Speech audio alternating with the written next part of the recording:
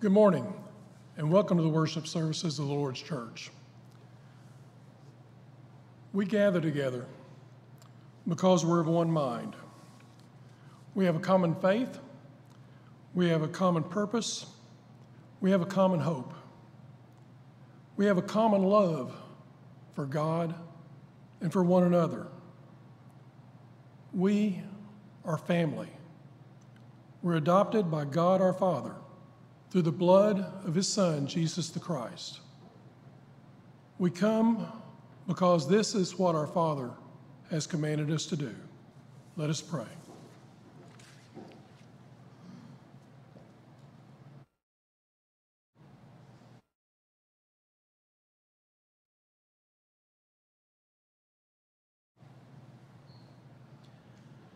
Good morning.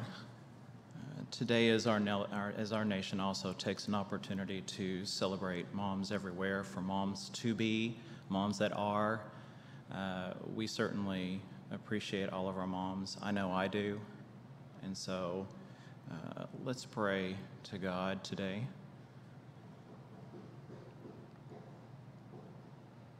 Dear God, our Father in heaven, we humbly come before your throne this morning. We offer our thanks and our gratitude that you have still enabled us to be able to have our small gathering here, both in person and virtually, that we may continue to celebrate the Lord's Day. Lord God, we're thankful for the leadership up here. We're thankful for the members here, that we continually look to Sunday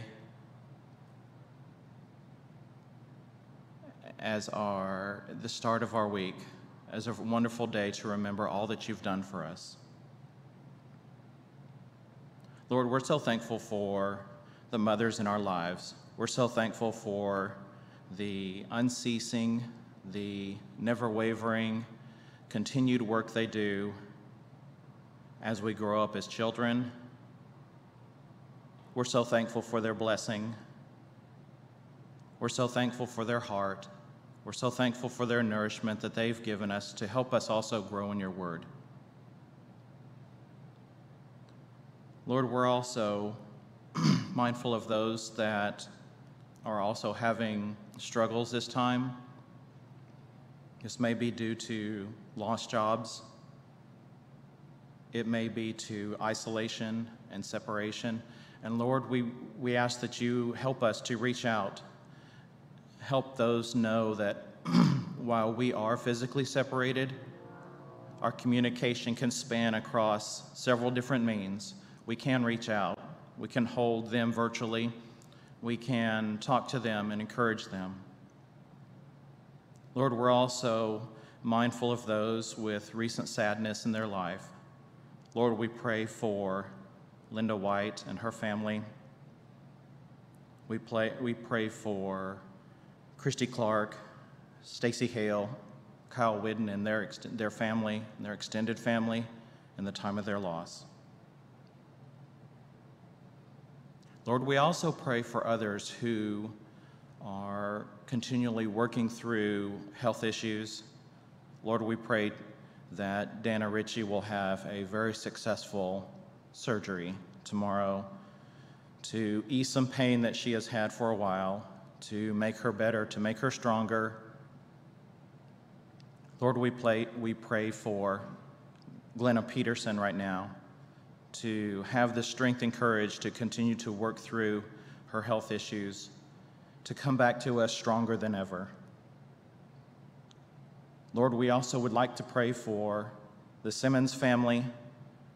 We would like to pray for the DeBerry family,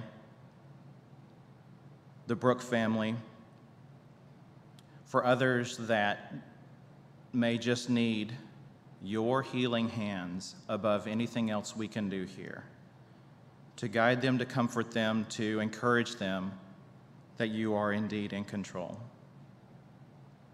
Lord, as we continue through this service, we hope that you'll accept our service here.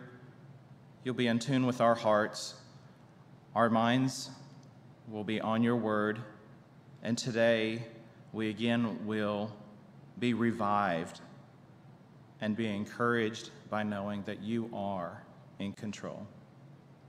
We pray all this in your Son's name. Amen.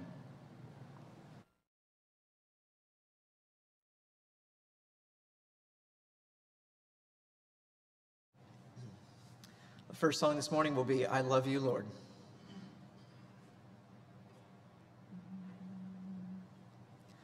Do soul, I love you, Lord, and I lift my voice to worship you, O my soul, rejoice. Take joy, my King, in what you hear. May it be a sweet, sweet sound in your ear.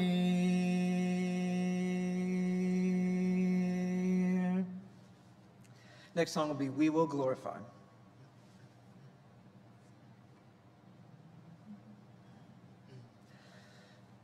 Do, mi. We will glorify the King of Kings. We will glorify the Lamb. We will glorify the Lord of Lords, who is the great I Am. Lord Jehovah reigns in majesty. We will bow before his throne. We will worship him in righteousness. We will worship him alone. He is Lord of heaven, Lord of earth. He is Lord of all who live. He is Lord above the universe. All praise to him we give. Hallelujah to the King of Kings. Hallelujah to the Lamb. Hallelujah to the Lord of Lords, who is the great I Am. Lord God Almighty.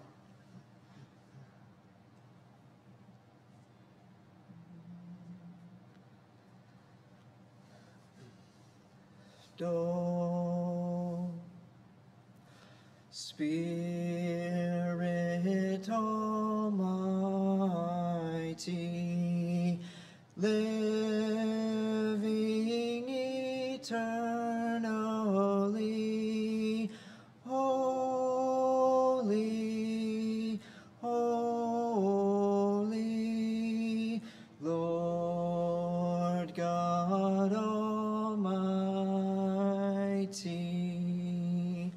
Jesus Almighty, reigning in glory, holy, holy, Lord God Almighty. Father Almighty, loving with mercy, holy, holy, Lord God Almighty, Lord God Almighty, O blessed Trinity, holy, holy, Lord God Almighty. Almighty.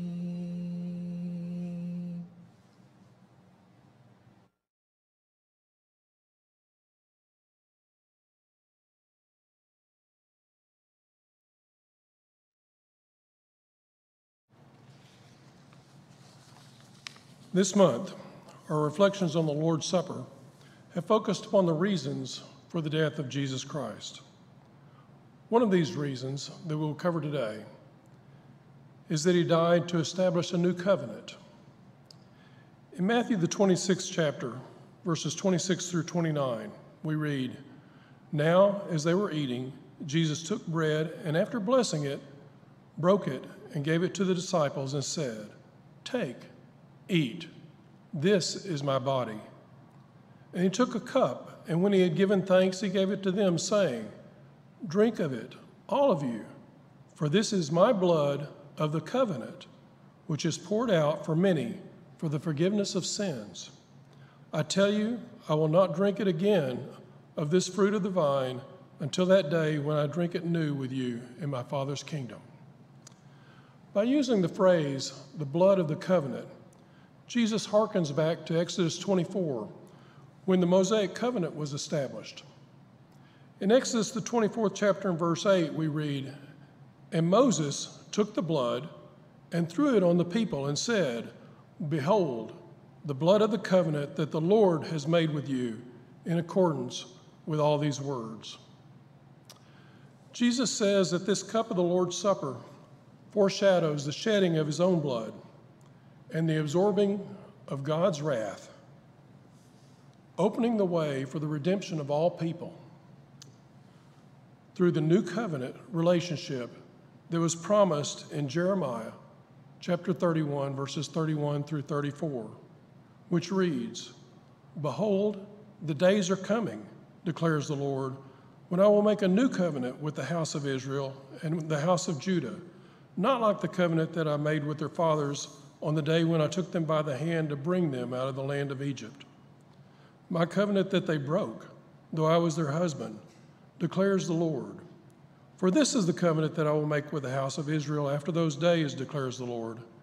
I will put my law within them, and I will write it on their hearts, and I will be their God, and they shall be my people. And no longer shall each one teach his neighbor and each his brother, saying, 'Know the Lord,' for they shall all know me, from the least of them to the greatest, declares the Lord. For I will forgive their iniquity, and I remember their sins no more." This new covenant, established through the shedding of the blood of Christ, involves a transformation of the lives of its recipients by writing God's laws into their minds and hearts, and it brings true forgiveness of sins. Let us give thanks for the bread. Our Father and our God, we come to Thee thanking Thee for Jesus Christ.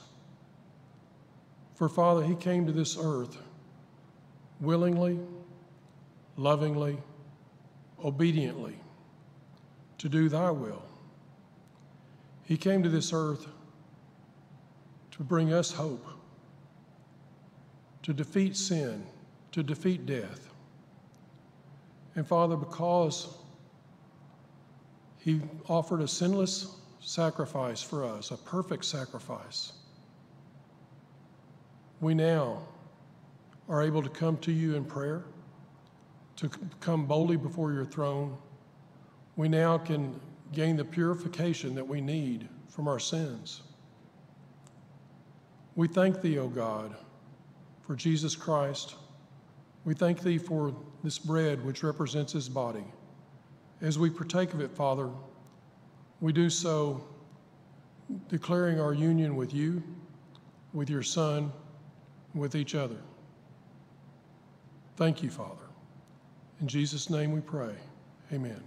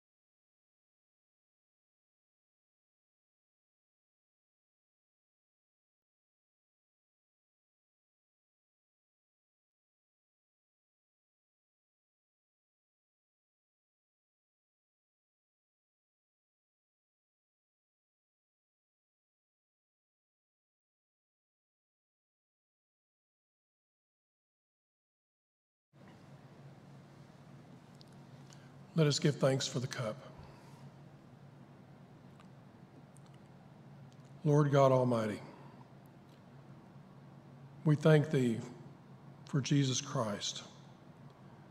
We thank thee for his death on the cross. Father, there he shed his blood for us.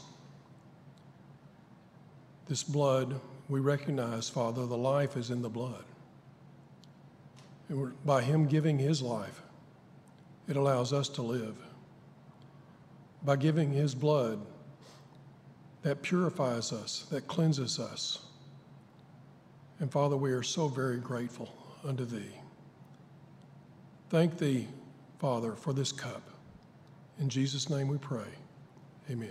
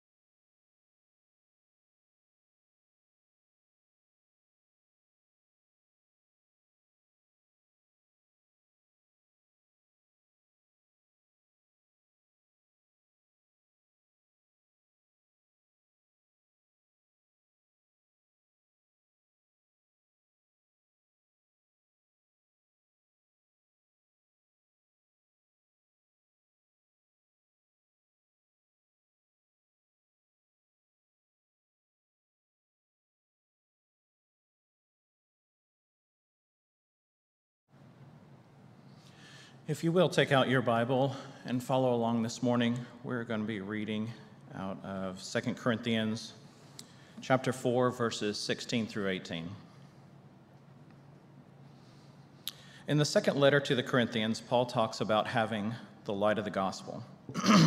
In verse 8, he mentions how we are afflicted in every way, but not crushed, perplexed, but not driven to despair, persecuted, but not forsaken, struck down, but not destroyed. The scripture this morning hopefully encourages us and enlivens us to have good faith because the Lord is there. So Paul begins in verse 16. So we do not lose heart, though our outer self is wasting away. Our inner self is being renewed day by day. For this light momentary affliction is preparing for us an eternal weight of glory beyond all comparison, as we look not to the things that are seen, but to the things that are unseen. For the things that are seen are transient, but the things that are unseen are eternal.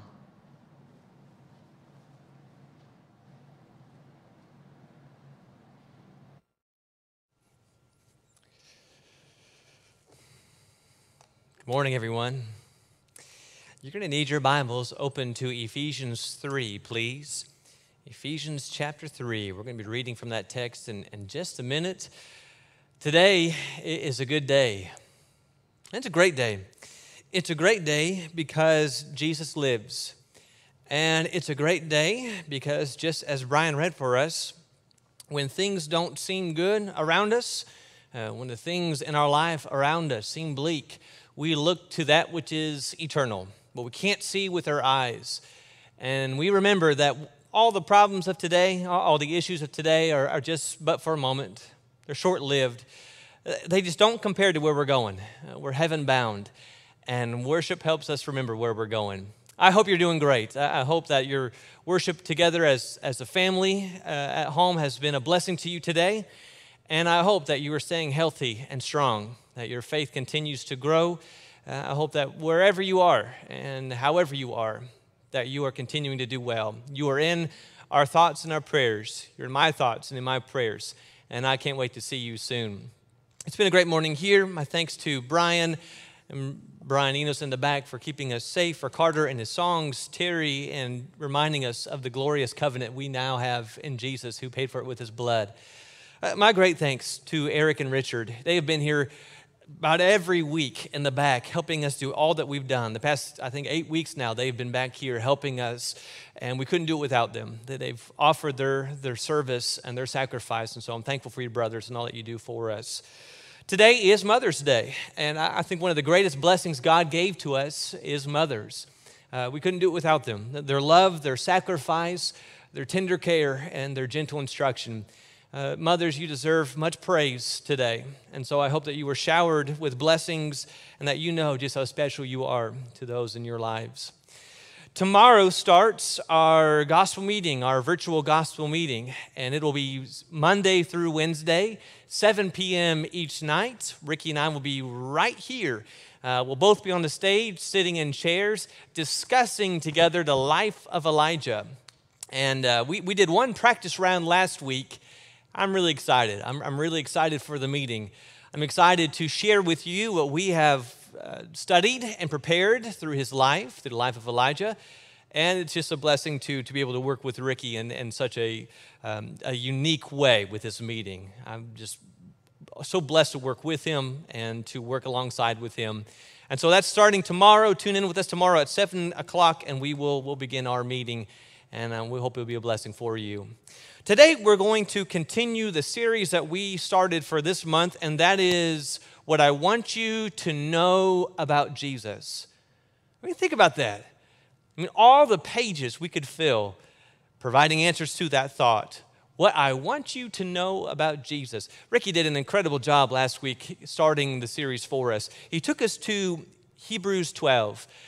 And he helped us see that the motivation, the prompting, the reason for the way that we live is because of our pace setter, the author and finisher of our faith. It's because we're looking to Jesus. Our eyes are fixed on him. And so the reason that we think the way we think and speak the way we speak and do the things that we do is because we're trying to become more and more like him. Well, today I want to talk about the love of Jesus. Now, I just don't think you can talk about Jesus without talking about his love. There's a famous theologian named Karl Barth, and decades ago, he was holding a famous seminar talking about deep things in the Scripture. And during one of the breaks, he was approached by a college student, and he was asked, Professor Barth, what is the greatest thought that you have ever thought? Isn't that a tough question? What's the greatest thought that's ever entered into your mind? Well, he stopped for a minute, and he thought about it. And then he looked up and he said, Jesus loves me, this I know, for the Bible tells me so. You know, something that's so true of all of us, of every person, something so fundamental written on our hearts is that everyone wants to be loved. Everyone wants to know that they are loved. Without it, without knowing that you are loved, we feel depleted of strength and a purpose, of confidence. We feel isolated and alone and defeated. But if you know that you're loved, if you know that there's someone who genuinely cares for you, there's not an army in the world that can withstand the strength and the confidence of one who knows that they have the love and support of someone in their life. Now, all of us have known variations of love, our mates, our parents, our children, our friends, our brethren. But as you see on the screen, it's all different. No one loves quite like Jesus loves. There's something different about the love of Jesus. How would you describe it? You know, if you were tackling this lesson and approaching this subject, how would you describe the love of Jesus? Well, you might use words like Jesus' word or Jesus' love is not based on merit. The love of Jesus is not based on merit. Do you remember the movie Beauty and the Beast, the Disney movie? It's a movie about a young prince who was arrogant and selfish and didn't care for anybody. And because of that, he was transformed into this hideous beast. Well, along the way in the movie, he encounters this girl named Belle. And at first, she can't stand him. She doesn't like him. But she starts to show him kindness. She starts to show him compassion. And not long after, a transformation takes place. He doesn't turn back into a human. He's still a beast, but he starts to show kindness and compassion, starts to be selfless towards those in his life. Well, G.C. Chesterton made this observation about Beauty and the Beast. He said, a thing must be loved in order for it to become lovable. A thing must be loved before it is lovable. Now think about that. Who did Jesus show his love to when he was here on earth? Was it just the wealthy? Just the powerful? Was it just the prominence in Judea? Was it just the religious elite?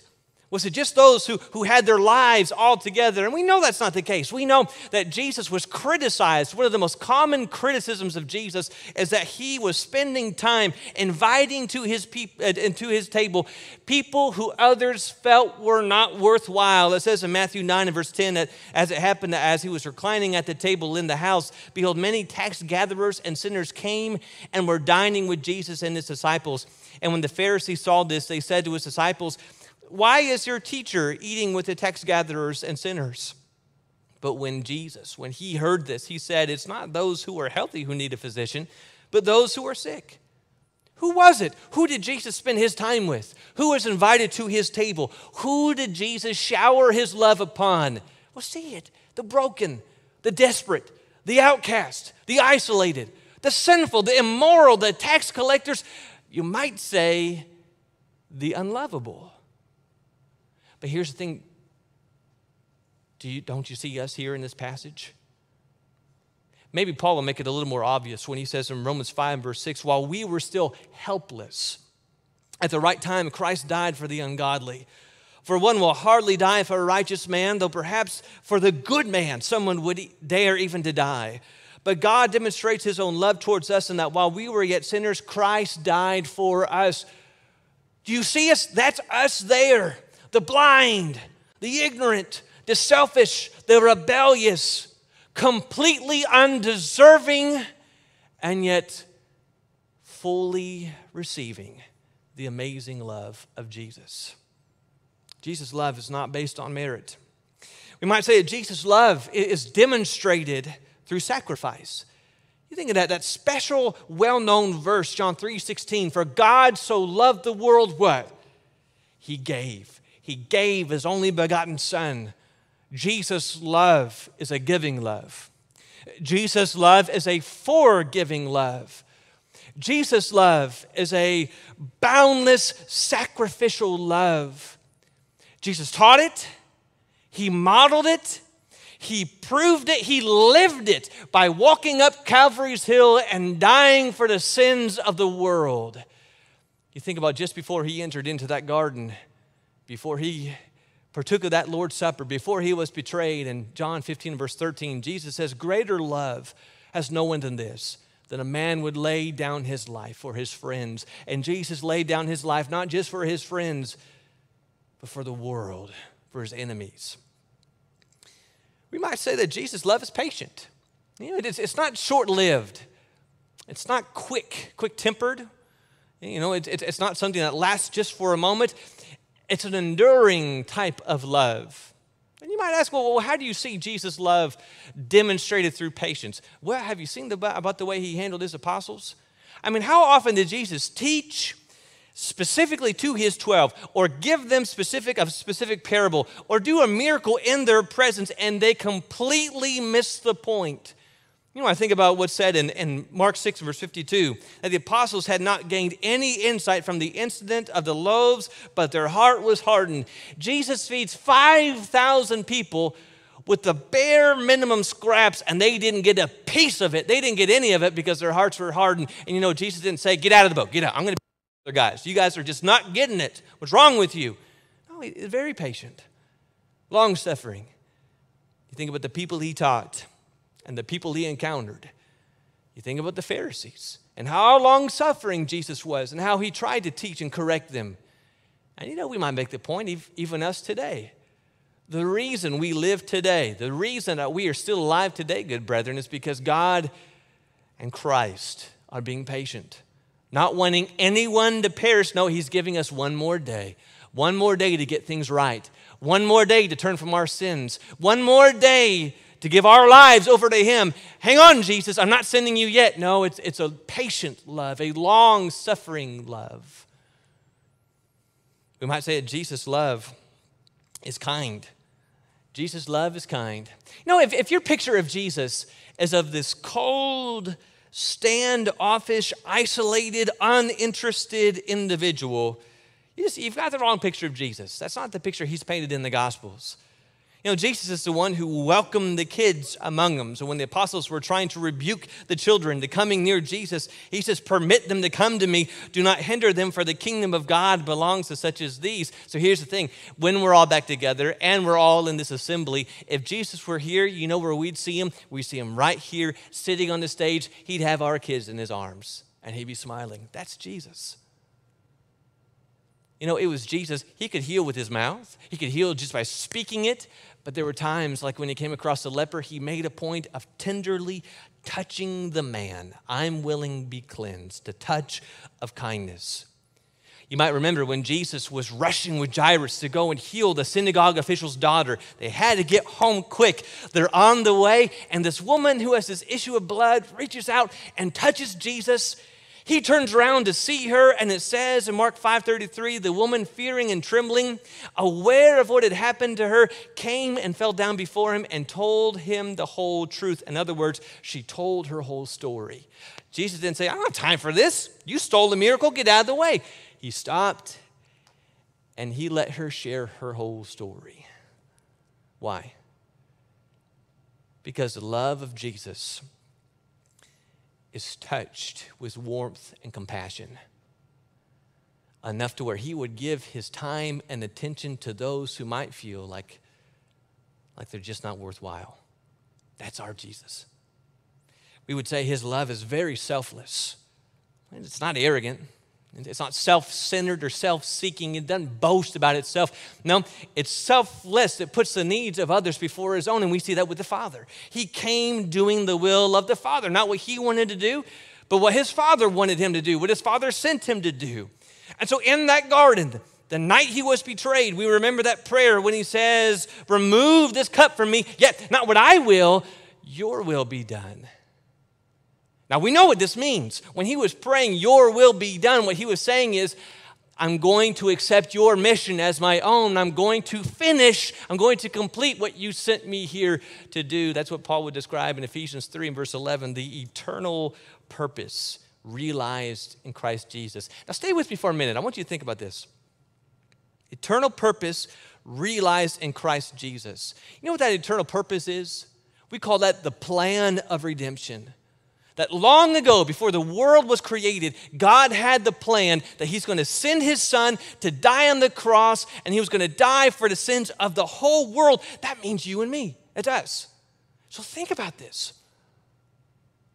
Before the world began, Jesus was thinking about us. The manger, taking on flesh. Life under the sun with all of its pains and its burdens, the trial and the arrest, the scourging, the robe, the crown of thorns, the cross, the nails. He had us in mind. Is Jesus saying, this is for you? This is for me. See, the Hebrew writer would say, the purpose, the plan that Jesus came to fulfill, that's for us. Since then the children share in flesh and blood, he himself likewise also partook of the same, that through death he might render powerless him who had the power of death, that is the devil, and might deliver those who through fear of death were subject to slavery all their lives. Why did he come? For what purpose did he come? For whom did he come? This selfless love of Jesus put our needs before his own. Now, let me just take a quick tangent. We're going to get back to our story of love and our lesson on love, but look what he's saying here. He came to deliver us and to free us from this bondage of fear, subject to slavery and death. Here's the thing. Jesus came to set us free from fear. The ultimate fear was the ultimate penalty, the ultimate storm that we could not escape, the wrath for our sins.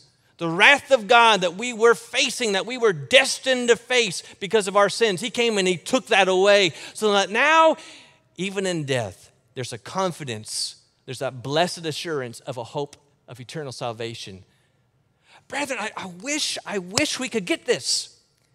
Jesus came to take away our fears.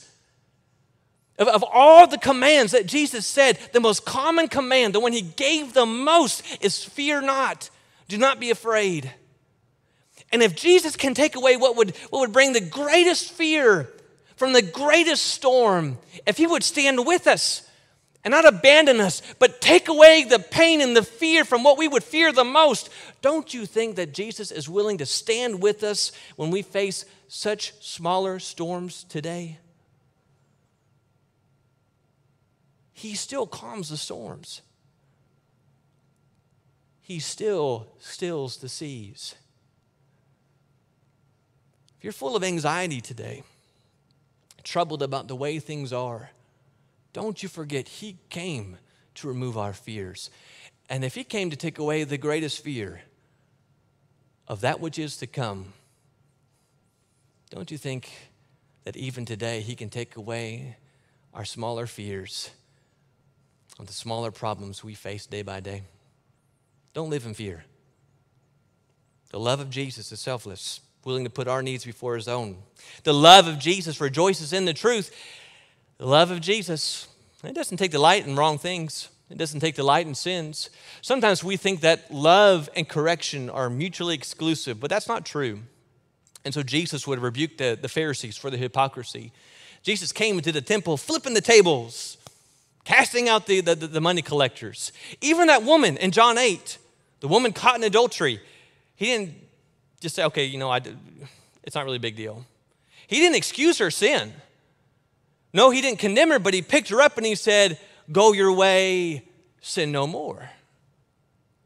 Sometimes I think we get this idea, to love me is to fully accept me as I am, but that's not what we see in Jesus. Rather, Jesus calls us to him as we are, and out of love helps mold and shape and transform us into something better, something holier, into more like him. Jesus speaks the truth in love. His is a love that rejoices in the truth. And then Jesus' love, it's a beautiful thought, that there's no limit to his endurance, no end to its trust, no fading of its hope. It can outlast everything. In fact, when everything has failed, it is the love of Jesus that still stands. And so the love of Jesus is a patient and enduring love that waits for the prodigal to come home. A love molded by hope, trusting that the heart will change and turn and come back to the Father. The love of Jesus is strong enough to bear the burdens of the sin of the world as he took that on the cross of Calvary. And he didn't take it begrudgingly. He didn't take it with bitterness. Can't believe I have to do this for his people. He took those sins and he took them on the cross, with a love, with the best of intentions. He wanted to bring these people freedom from their sins, to deliver them to glory. And as Paul would say, there is nothing, neither death, nor life, nor angels, nor principalities, nor things present, nor things to come, nor powers, nor height, nor depth, nor any created thing that shall be able to separate us from the love of God, which is in Christ Jesus our Lord. There's so much today about love in the world that can end love. You break someone's feelings, you can end love. You break someone's trust, you can end love. Death seems to separate from love, but that's not the way he loves. Listen to what Paul is saying. There is nothing that can separate you from the love of Christ. No sickness or illness or disease. No world crisis. No personal failure, no matter how crushing it is to the soul, no matter how far you can run, you cannot outrun the love of God. There is nothing that will separate us from the love of Christ.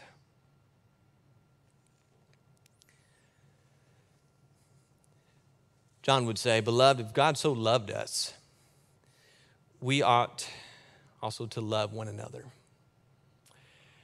In other words, what he's saying is if you recognize just how great, how magnificent, how amazing the love of Jesus really is, that love demands a response.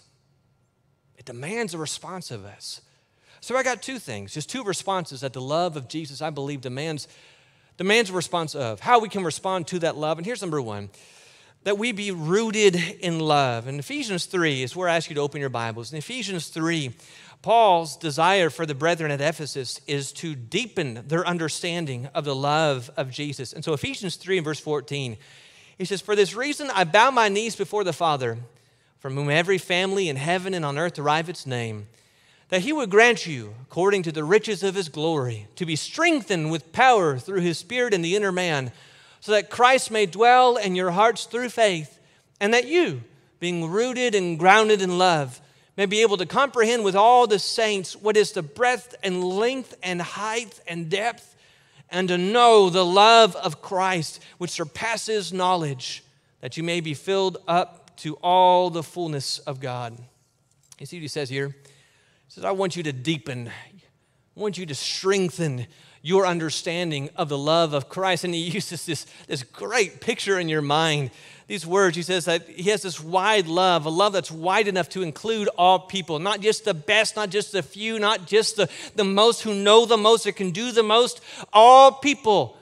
For God so loved the world that what? Whoever believes. There's that old hymn in that Sacred Selections hymn book, whosoever surely meaneth me, even me, even me. His love is for all people, wide enough for all people. And we might say it's deep enough to reach even the worst, which means no matter how bad it is, no matter how deep this sin is, no matter how many times I've committed this sin, this failure, this shame, is not so deep that God cannot still love me. And it's high enough to reach even the heavens. I'm not sure if by high enough, Paul's just trying to get us to see you can't measure it. There's no boundaries to God's love, but it also kind of paints this picture. He's loving us from here. He's loving us home. In other words, if you've heard the phrase, I'm going to love you all the way back home. I'm loving you here. And the purpose and the aim of my love is that you're going to join me up there. You're going to join me home. Because his love is long enough to last through eternity. There's no cap. I'm going to love you this long. Or I'm going to love you up to this many mistakes, this many sins, this many choices. No. How do we sing that about grace? His grace reaches me and 'twill last through eternity. There's no end to his love. The point Paul is saying is that you can't put boundaries. You can't measure it. And here's the thing. Paul is saying, I want you to root, to ground yourself in the knowledge of the love of God, of how amazing his love is. Here's why. Get the image. Think about roots of a tree or roots of a plant. They go down deep, and the deeper the roots, the stronger the roots. It's not going anywhere. We sang that in our VBS song, firmly planted by the waters, I shall not be moved. So get that imagery. That big tree and its deep roots, and it's firmly grabbed on down to the surface of the foundation. Paul says, I want you to have a deeply rooted knowledge of the love of God, because when those winds blow, when the winds of doubt blow against your life, when you start to question, does anyone really love me? Really love me for who I am? Is there anyone who won't turn their back on me and fail me, who will keep their word and their promises? Or when the winds of doubt start blowing and I start wondering, am I good enough? Could God still love me after what I've done, after how I failed him?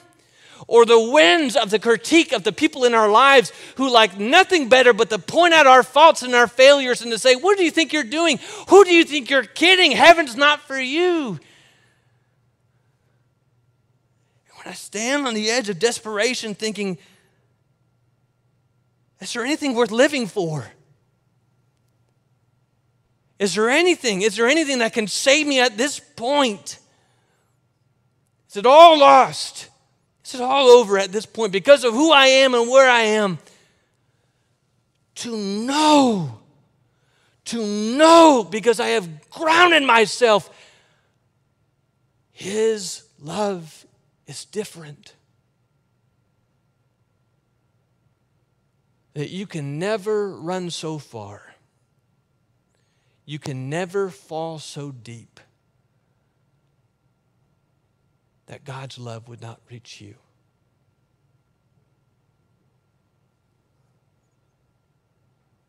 Have you had those times in your life? Maybe you've been betrayed by a loved one.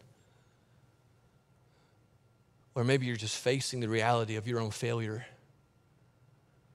Boy, like a tempest, it blows, and you wonder, is it too late? Is it all lost?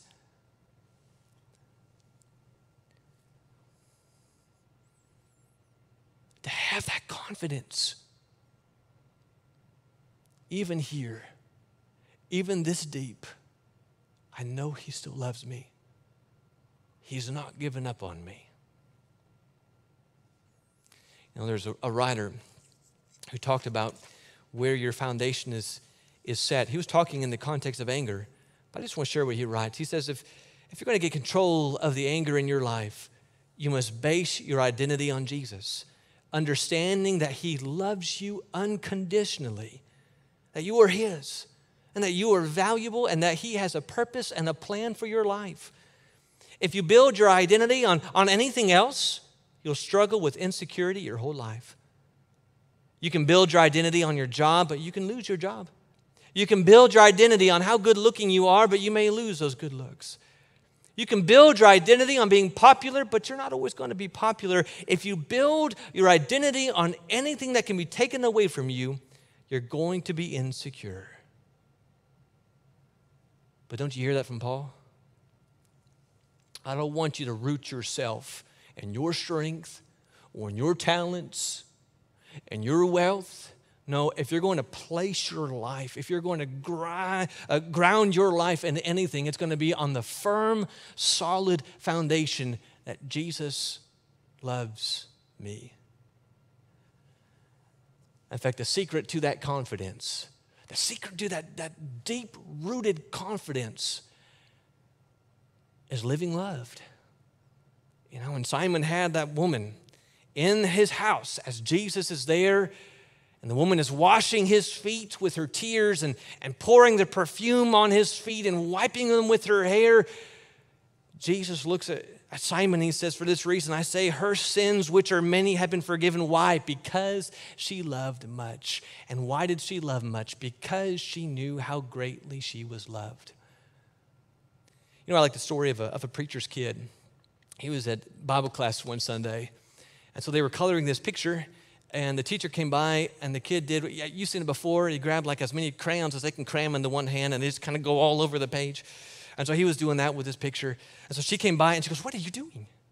He says, well, I'm coloring the page. She goes, oh, look how sloppy that is. I know your father. Don't you think he's going to be disappointed? He put those crayons down, and he looked at her. He goes, I know my father. He loves me, and he's going to love this.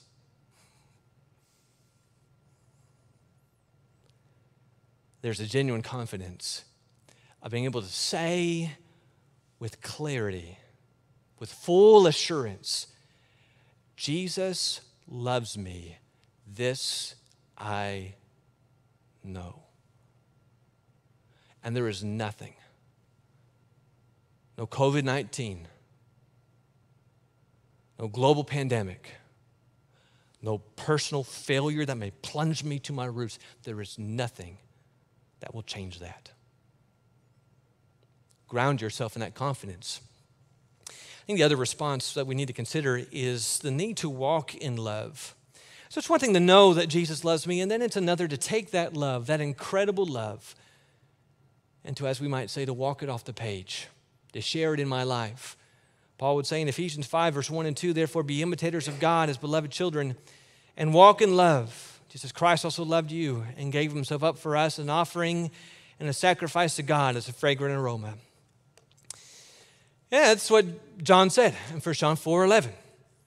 Since God has so loved us, our response is to go and share that love, to walk that love, to demonstrate that love and that's shared in our lives. And can you imagine, the more that we love, the more that we become more and more like Jesus. Can you imagine the difference it would make in our lives if we took this love and lived it out?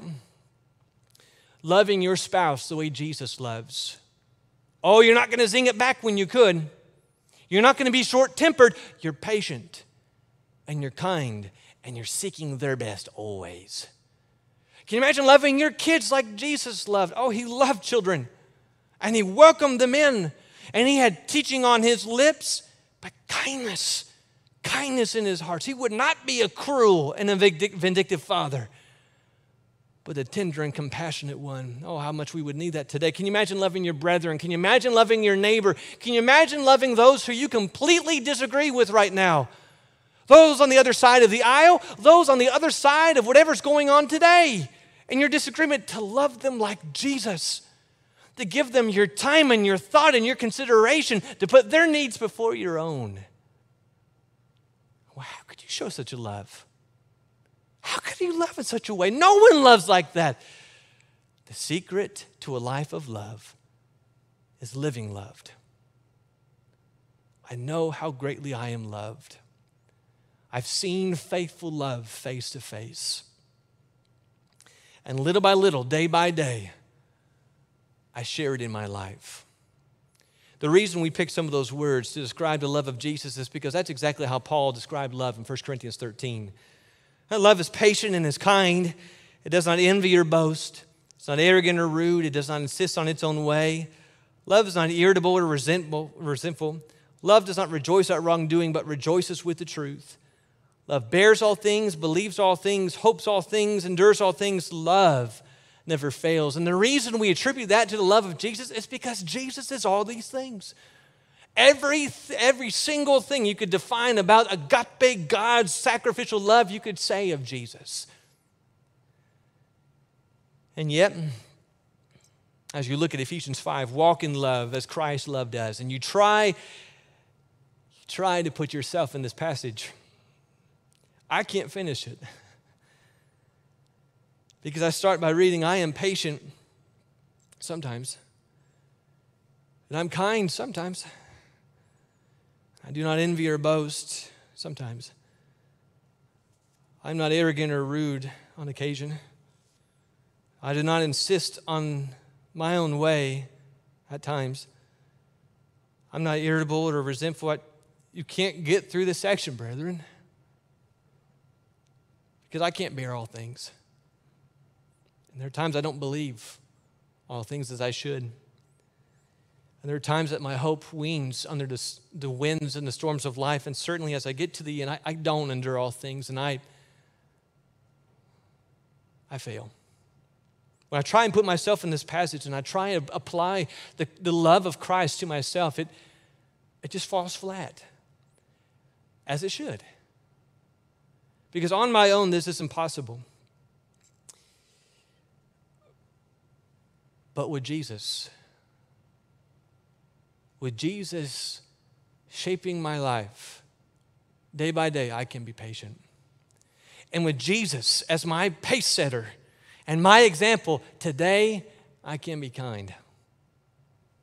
With Jesus with me, guiding and instructing me, in my heart, if I have His love, I don't need to be envy or boast or arrogant or rude, and I don't have to insist on my own way, not when Jesus' way is my way. Because with Jesus, I can bear all things and believe all things. With Jesus, there's a hope, steadfast and sure, that will not move by the storms of life. With Jesus, whatever comes, I can endure it, because with Jesus, if I am with Jesus, I will never fail. That's the amazing love of Jesus. Jesus, friend of sinners, loved me ere I knew Him, drew me with His cords of love, tightly bound me to Him. Around my heart still closely twined the ties that none can sever, for I am His and He is mine forever and forever. Jesus, friend of sinners, a crown of thorns you wore for me, bruised for my transgressions, pierced for my iniquities. The wrath of God that I deserved was poured out on the innocent. He took my place, my soul to save. Now I am his forever. Jesus, friend of sinners, I love to tell the story. Redeeming love has been my theme and will be when in glory. Not death, not life, nor anything can ever separate me. O love that will not let me go. Yes, I am his forever. If there's anything I want you to know about Jesus, it's just how much he loves you. How much he loves me. How much he loves us. To know the love of Jesus, we'll stop pursuing the false gold in the world, the fake idols that promise us delivery and victory. We won't pour ourselves into our jobs and our wealth and our strength and our talents to save us, but we'll be satisfied with the God who gave his life for us, and to seek our strength and our hope and our victory in him. And while it seems impossible on the screen, day by day, with Jesus and his strength, we'll show the world this love. Before I speak tomorrow, I'm going to think about speaking in love like Jesus would speak. Before I post on Facebook, taking a stance on either side of any argument that could be shared, I'm going to think about what Jesus would post and what this will reflect about the love of Jesus and how others will see that. Things may be bad at home right now, but rather than digging in my heels and making things worse, I'm going to think about how Jesus would enter into my home and handle this conflict, and I'm going to show some love today, some love the way that Jesus would love. Because, brethren, if there's anything our world needs right now, it's to dig deep, and to firmly root ourselves in the fact Jesus loves me. This I know, for the Bible tells me so. I love you, and I'm thankful for you. Have a wonderful Sunday.